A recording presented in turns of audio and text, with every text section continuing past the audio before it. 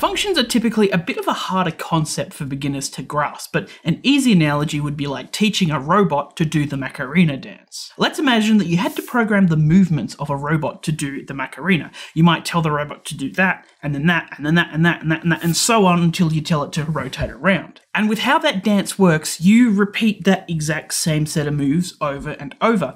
But imagine if you had to program all of that again every time you wanted the robot to repeat those same set of dance moves. It would be really long and tedious. Well, that's where functions come in. What if instead we write the instructions of how to do one loop of the Macarena, store it in a place in our code, give that place a name, and then whenever we want our robot to do one loop of the Macarena, we just call that name and it will follow the instructions that we wrote, as if it's like following a recipe that we've pre-written. And that's what a function is. It's a chunk of code that we store somewhere that we can call the name of and execute that code that we have stored inside of that function. For example, here is some code I've written to flash SOS on an LED when we press the button. And I've done so by using a function. So here that is. And as you can see, creating functions is super easy. We start with def, which defines the function here, followed by the name of the function, which shares the same naming rules as variables. Then we have brackets and a colon after it. And then whatever code we indent into this function is the code that will be executed when we call it. So here I've just got a long list of sleep and LED.value to flash it 3 times short for S, 3 times long for O, and then 3 more short times for another S. But this code that you put inside of your function could be anything you want. It could do and achieve whatever you want it to do. And here, where the indentation ends, is where our function ends. And this function is defined in the beginning setup phase of our code before our while true loop, kind of in the same place that I would define variables in. Now, although it is placed before our main while true loop and our code runs from top to bottom in sequential order, it won't run this function or the code that's inside of it until we call it by its name. By placing and defining it here, we're just letting our Pico know that this function exists and this is what's inside of it. So our Pico would do the imports, it would set up our pins, it would go, okay, there is a function, it exists, it'd come to our while true loop, and then it would go, okay, if the button is pressed, now it calls the function and the things that are inside of it. So our Pico goes from where we call the function up to the start of that function, and then it executes all the code inside of that function. Once it's finished that function, it's going to go back, and then it's going to execute the sleep command, and then keep doing that over and over. And this is what functions are great for, when we have a set of code or instructions that we want to repeat multiple times in our code.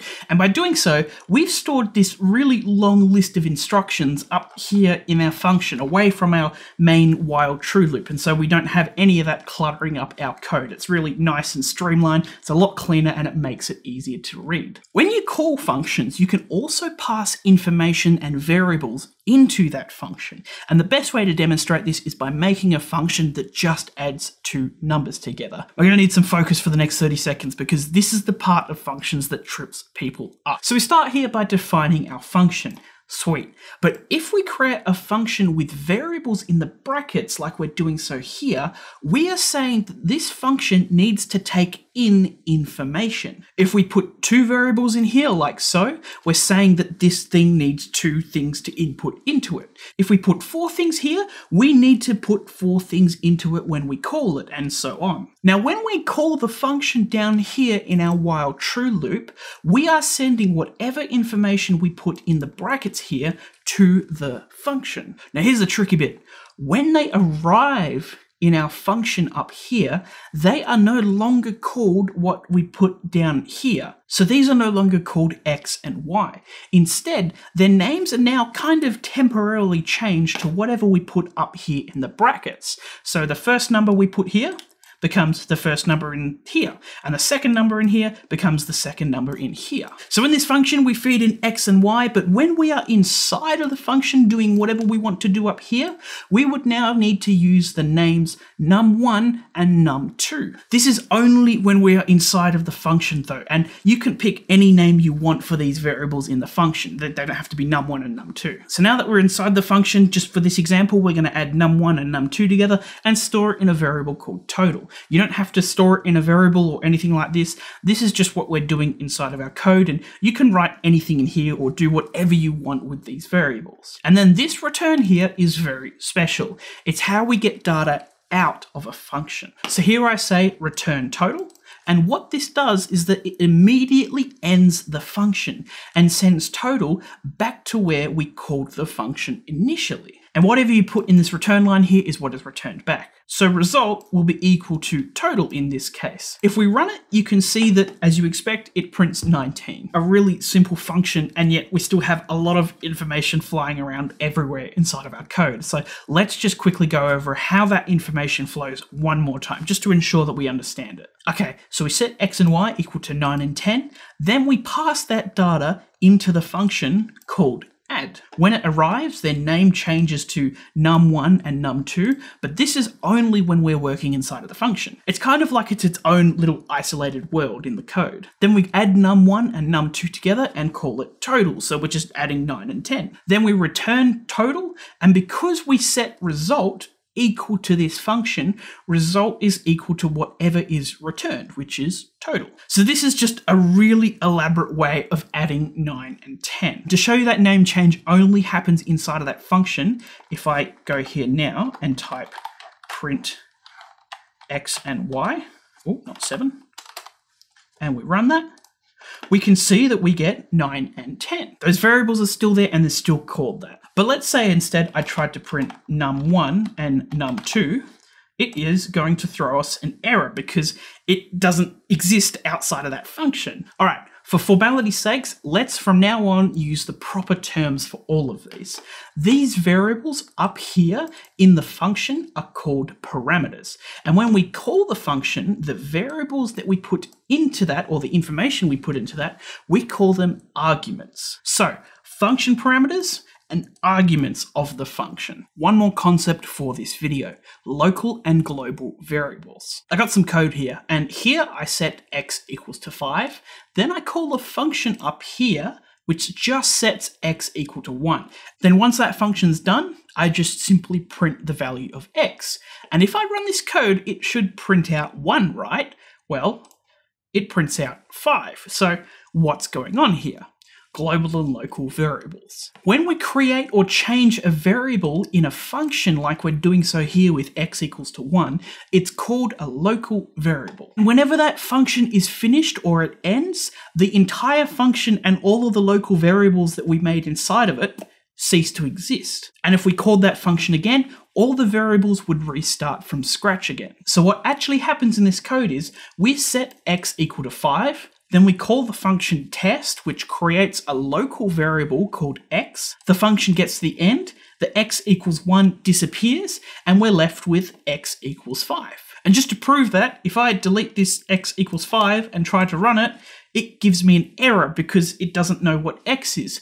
We haven't declared it outside of the scope of that function. Now, when we set x equal to 5 here, it's called a global variable. And what's special about a global variable is that they work even inside of functions, even if we don't put them as an argument within the brackets, like we were doing so with x and y. For example, I can delete that x equals 1 and just put a print here, and it prints 5 because global variables work everywhere, even inside any function. And something else important about the interaction between these two is that a local variable will always overrule a global variable. So if I put that print inside of our function and I run that, it's going to print 1 because the local variable overrules the global variable. So when we declare a variable inside of a function, it's a local variable and it only works in that function, but global variables work everywhere. But there is an exception to this. We can use the global keyword inside of a function to make a variable a global variable instead of a local variable. For example, this is the same original code. If I run it, it prints 5.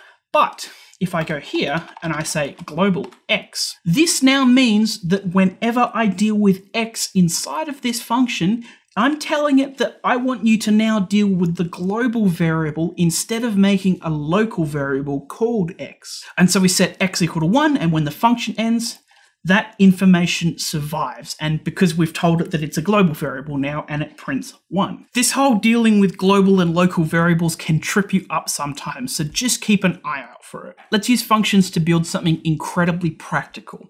We're going to write some code to filter out something called sensor noise. Really quick rundown, when we're dealing with any sort of analog readings, it isn't always going to perfectly read the exact true value every time. For example, here I am analog reading my potentiometer, and even though I'm not touching it, you can see that it's a bit rough and jittery, and this kind of bouncing around all over the place is called noise. If we were reading the temperature of a room, it would bounce around like this as well. If we were reading the speed of a car, it would bounce around like this as well. Basically, any analog reading is going to have noise like this. And this isn't because the temperature of the room fluctuates that quickly, it's to do with how the ADC works, it's to do with electrical interference, how the sensor works. Now, most of the time, this noise doesn't matter, and it's not going to be a huge issue. But other times, it is very important. Chances are you might not have to worry about noise and filtering for a while, but it's just an important thing to learn about. And so this code uses something called a moving average filter to smooth out noise. And it's one of the simplest filters that we can use. So the blue line that you're seeing is us printing the raw reading, and the orange line is the filtered reading. And as you can see, it is a lot smoother. And all our code is going to do is that it's going to remember the last 4 analog readings and takes the average of them. That's what the orange line is. It's just an average of the last 4 measurements. All right, you're going to need a potentiometer plugged into pin 26, and you're going to need the demo code, which can be found on our course page on our website. Link in the description for our YouTube audience. So we start by importing our relevant libraries, and then we set up a potentiometer on pin 26. Then we're going to define 2 functions here, update window and calculate average. We'll just come back to them in a minute. Then we're going to set up our variables here, and we're just using these to store the last few readings in. And these are going to be global variables because we didn't create them inside of a function. And look at our while true loop. Look how clean and easy to read it is because we're using functions and we have all that big nasty code in a function at the very beginning. So to start, we call update window, which if we go up to it,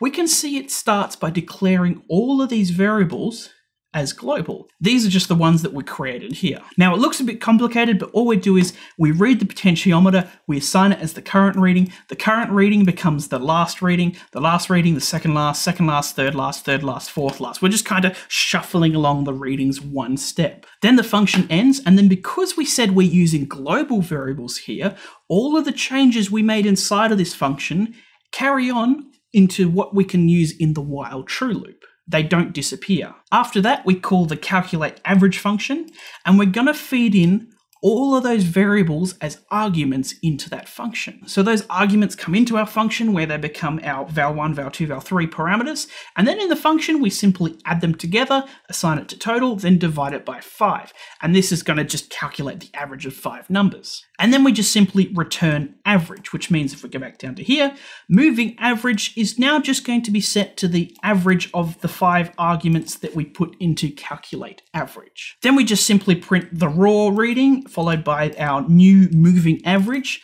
and then just put it to sleep for 0.1 seconds. And as you can see, the orange line is our moving average, and it is a lot smoother and actually a lot closer to the real reading of our potentiometer. Again, you don't need to use a filter like this in every project, and 95% of the time, the noise that you see is not actually going to really do much in your project, so don't stress about mastering it. We're kind of just killing 2 birds with 1 stone here, demonstrating functions and showing you a handy tool while we're at it. If you do ever need to use one of these, you can easily Google it and find a million other examples to use online. The important thing is knowing how to use functions and to just be aware that noise exists and that there are ways to filter it. So, when should you use functions? Well, there are no hard and fast rules for when to use them, and the answer is whenever you feel it's appropriate. And technically, you don't even need to ever use them. You could just put everything in that main while true loop.